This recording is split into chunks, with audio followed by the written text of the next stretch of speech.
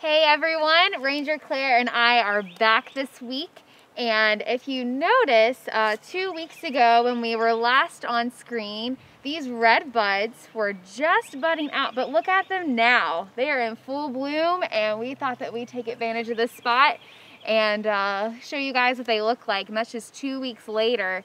And there's a lot of red buds blooming all along the lower parts of the drive. So you guys are going to definitely see those sprouting. They're so pretty, especially against the lime greens that you can see as well. And the dogwoods. Yeah, the dogwoods. That creamy, absolutely creamy white with the red bud and then the lime greens of the new growth. It's quite a gorgeous drive right now. It's my favorite. My favorite time of the year. Absolutely. So we are kicking off National Park Week. Woo! And that begins tomorrow on our fee-free day, April 17th. So National Park Week is kind of a celebration of all parks, and they're just encouraging you to get out and experience a park near you. It's so good for your mental health and your physical health to just get out and hike and learn something new and go experience all the wildflowers that we have blooming in the park right now, especially in those lower elevations again.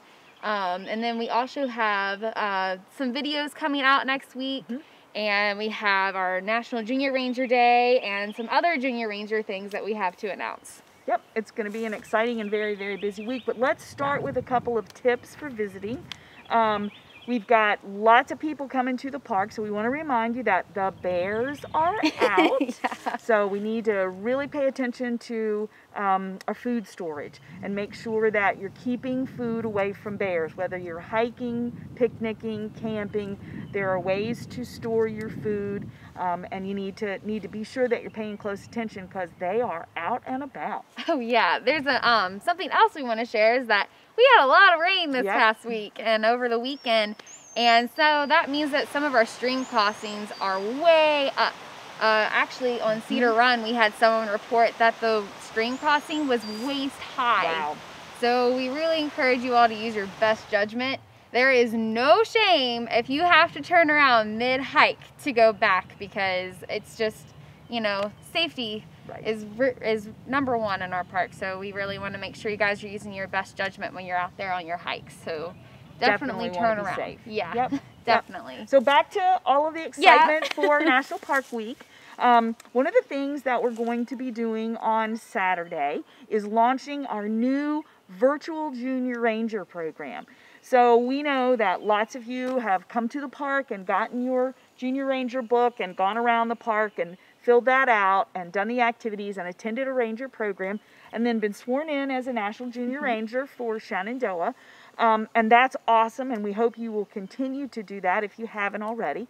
But for those of you who might not be able to get to the park, we'll have a new virtual Junior Ranger program. So if you go to our website, www.nps.gov/shin, right there on the front page on Saturday, you will see the virtual Junior Ranger program. And there are some activities, and then you watch a video of one of our virtual Ranger programs, and then we have a swearing in ceremony, and then you can download your virtual Junior Ranger badge. It's all right there on the page. So we hope that all of you will participate in our new virtual Junior Ranger program. We're super excited to get this launched. Yep, we also have our app that's going out this week. Yes. So the National Park Service is launching a new app, and it's pretty exciting because it's all the parks in one app. So you only have to download one app and you have all 400 plus National Park Service units. Apps. Once you do that, be sure that you download the offline content in settings, because that will allow you to use the app in places like Shenandoah where you don't have consistent cell coverage. So you can still find all the information that's included in the app if you download that offline content. Now, some of you may already have the Shenandoah app. So know that this new app replaces that one. So go ahead and download the new one, because the old Shenandoah only app will be going away very soon. So we hope that you'll download the new one, and then of course choose Shenandoah as one of your favorites and continue to use our app. It's a great way to explore the park. It's a great way to plan your visits, and all of the facilities and the information about those right there at your fingertips. And something else that is online and is digitally provided are our passes. So that's an excellent way to come prepared for your visit in the park. So you can go onto recreation.gov and you have a list of all passes that are available. And if you go ahead and purchase one online, then when you get to the entrance station, you can just show your pass and show your ID and then head on through. So to make it a lot easier. We have Loft Mountain Wayside opening and Big Meadows Lodge on Friday, April 23rd. So we have more visitors coming, I'm sure, to enjoy those venues. And then campgrounds. Yep. Campgrounds busy. are very, very busy. Yep. So currently they are first come, first served, meaning that you have to be there to get a campsite. We are accepting reservations after May 1st. They're full for weekends in May, and I think in June even they're filling up really quickly. So make sure you take advantage of going on to recreation.gov to plan your trip, especially if you want a campsite in that mid to late summer. So you can be sure that you have somewhere to stay when you come here. You need to plan ahead, way ahead this year. We're very popular on the weekends, in particular in the campgrounds this year. So Claire, we also had a watercolor workshop. I'm so excited. That we are going to release next week. Right. A few days during next week. And our first one was with Betty Gatewood. So each day, I think Monday, Tuesday, Wednesday, Thursday, we're going to have a video from this watercolor workshop. The first one will go over parts of a flower. The second one will be about materials and resources you can use when making your illustration. The third one's practice, because practice makes perfect. That's always an essential step when you're doing anything. And then on Thursday, we will release the final video, which will be your final illustration with Betty. And she is so wonderful. You guys are really gonna love it. It's kind of like a Bob Ross kind of feeling to it. So it's very serene and calming, and it's perfect to have on.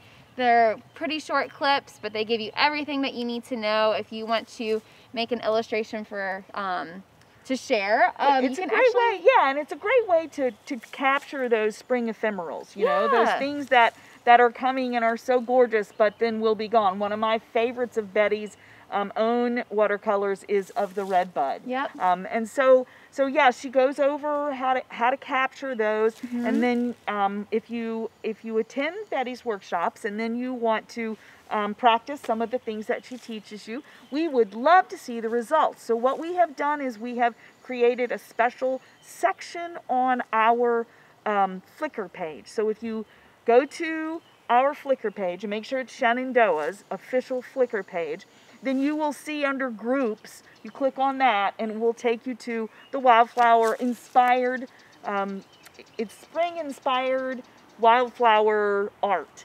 And you can upload whatever you come up with based on what you learned from Betty. So we're excited to have a whole gallery to share with everyone, and we hope that you'll not only participate in Betty's workshops, but also then upload your work so that everybody can see it on our Flickr page. Awesome. I'm so excited to see those. Me too. Me too. So earlier this week, we were with Ranger Mara at the Madison Run Fire Road.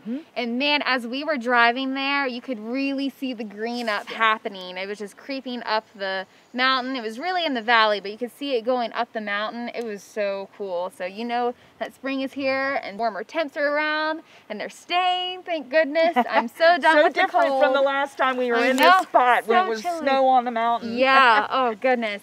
So Mara made some new discoveries and some familiar. We're going to catch those in the next video. You can follow along in that premiere. So thank you all so much for joining us, and we'll see you again soon. See you soon.